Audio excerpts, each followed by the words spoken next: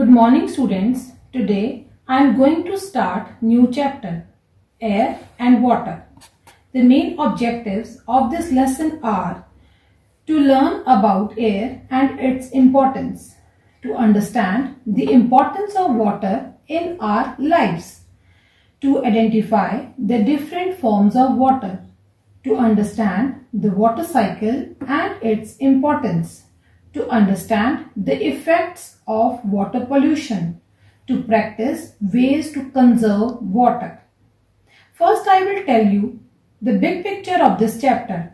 In this chapter, we will study about air and its importance, importance of water in our lives, different forms of water, water cycle and its importance, water pollution and its effects, different ways to save water.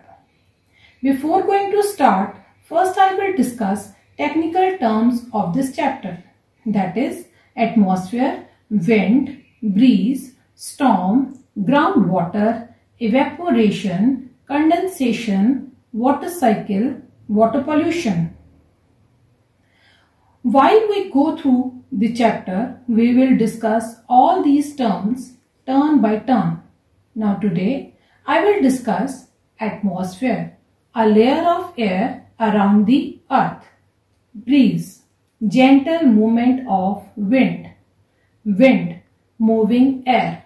Number 4, storm, strong movement of wind. Now students, open your book on page 85, lesson 9, air and water. You must have noticed that on some days it is easy to fly kites, whereas on others it is a little difficult. It is the air which helps you to fly kites easily. Now students, let's start reading. Topic: air around us. Air is present everywhere. As we all know, all living beings need air to breathe. Air is all around us. Either you are in your room or you are in the playground. Next line. We cannot see air because it has no color. Also, it does not have smell or taste, but we can feel it when it blows. Underline this line. It has no color. It does not have smell or taste. And write down properties of air. These are the properties of air. Now, next line. Air forms a thick layer around the earth.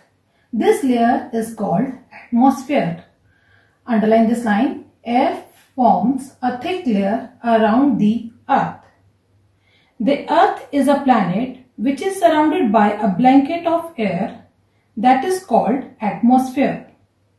There are 3 modes of air. These are wind, breeze and storm. Now come to the next paragraph. Moving air is called wind. Students, when air starts moving, it is called wind, and this helps to sail the boat, to run windmills, etc. Next line. A gentle movement of wind is called breeze.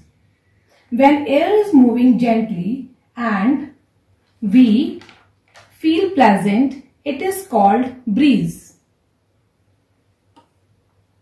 Next line. A strong movement of wind is called storm. Underline this line. When air is moving with the force and cause destruction, for example, uprooting of trees and falling of electric poles, this is called storm. Children, now let's revise. What are the properties of air? Air is colorless, it is tasteless, it has no smell. Question number 2. What is atmosphere? A layer of air around the earth is called atmosphere. Tomorrow, I will continue with the next topic. Till then, read the chapter and revise terms. Thank you.